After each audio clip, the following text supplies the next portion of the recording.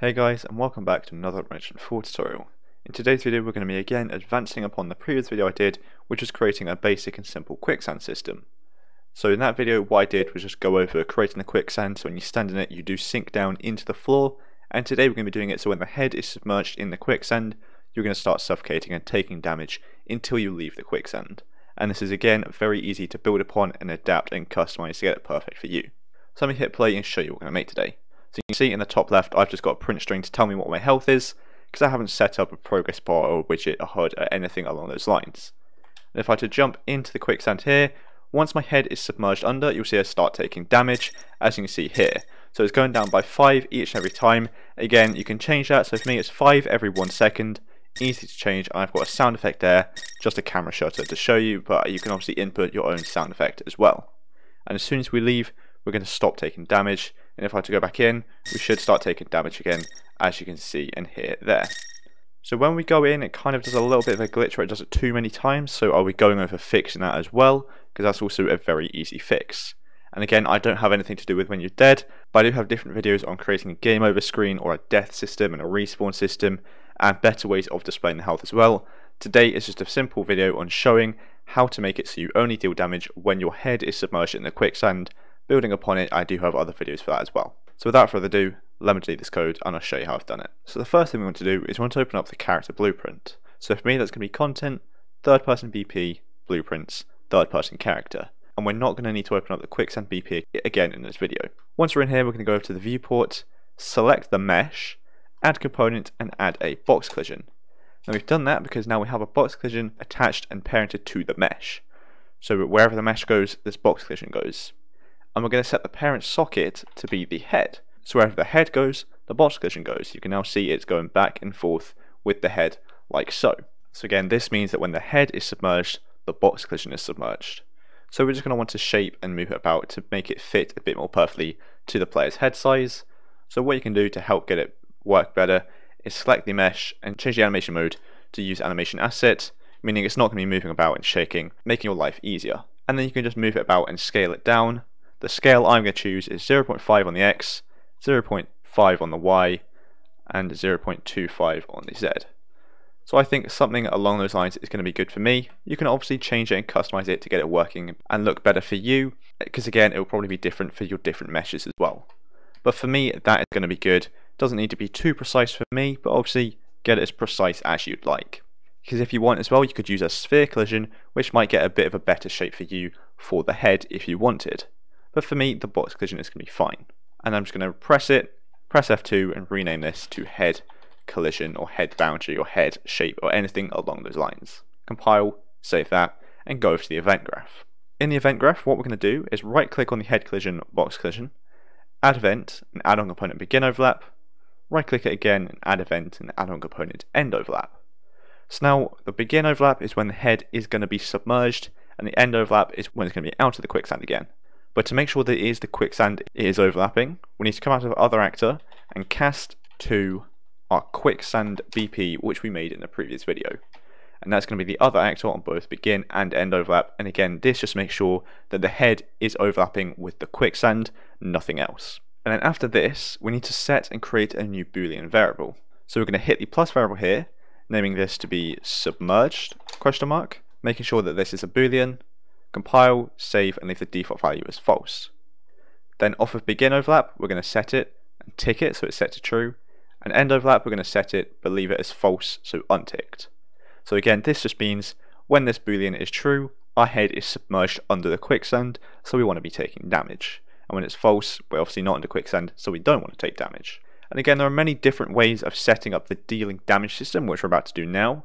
But I think for this system, what we're about to do is going to work perfectly fine. So what I'm going to do is you need to make sure that you do have a variable of health. So if you don't, just create the plus variable here, name it health, make sure it's a float and give it a default value of how much health you want the player to have by default, which for me is 100. And then after we set submerged to true, we're going to get the health. Then out of this, we're going to get float minus a float, and I'm going to set this to be -5. But set this to be absolutely whatever you like, so however much damage you want the player to be dealt while suffocating in the quicksand. And then we are going to set the health here like so. And then out of this we're going to get a clamp float, with the minimum as 0, maximum as 100, or just your maximum health. And so this means that the health will not go below 0, so when we keep minusing it by 5, it will get to 0 and stay at that, it will not go below it. And then out of the return value of the clamp, we want to be setting our health variable, so we're minusing it and then setting it again. So health minus 5, minimum of 0, set to health, like so. But now what we also want to do is we do want to move this out actually and do something just before this. And this is just to make sure that it doesn't break. As you saw in the beginning, it kind of did a little bit of a glitch when we first entered it. So what we want to do is out of set submerged, we're going to get a re-triggerable delay like so, and the completed can go into the set health. And this re-triggerable delay is essentially just going to be the delay for how often the player does take damage, like you would in a normal health system. So if you want the player to take damage every 1 second, you would input 1 into this delay here, which is what I want to do. I want it to be every 1 second. But the reason it's re-triggerable is because if the player goes in Quicksand and then comes out of it again and then goes back in before this is fired off, we want it to restart as if the player has gone out, taken a breath and come back in again, so the delay will restart, restarting all of its health system. So I hope that makes sense, because a re-triggerable delay will restart from the beginning of the delay, i.e. 1 for me, if an execution has gone into it again. So if it starts and before it finishes, something goes into it again, it will restart. So I hope that makes sense. And then out of set health, I want to play a sound effect, so I'm going to do play sound 2D. You can do play sound at location, but for me in this single player system, play sound 2D is going to work fine. And again, the sound, I'm just going to do camera shutter because I don't have a sound effect for taking damage, but you just input your sound effect in there. Then after play sound 2D, we're going to hold down B, left click to get a branch, with the condition being submerged, like so. False is going to go into nothing because if we're no longer submerged, we don't want to continue taking damage. But if we are submerged, we're going to go back into the re-triggerable delay, like so. And I'm going to double click this just to get some rewrite nodes, just to keep it looking nice and organized, like this. So again, now what is going to happen is when our head goes under the quicksand, after a second, we're going to take damage, play a sound effect, and then if we are still submerged, we're going to take damage, and so on and so forth, continuing like that. Now what we could do again to make it a bit more efficient, I suppose, is move this branch to be in front of the re-triggerable delay here, and so I might actually do that as well. So I have just changed this system ever so slightly before from when I did test out earlier, which is why I'm doing this change now, so sorry about that. But again, earlier this re-triggerable delay was before this branch after the play sound, but I've moved it just to make sure that we don't get that glitch which we were getting at the start. But if we were to move this branch here, that will make it again just a little bit more efficient. And we then also don't need that boolean there because we can just connect it into the set boolean here, making sure it is true again. And then the play sound 2D is going to connect into that branch that we have here.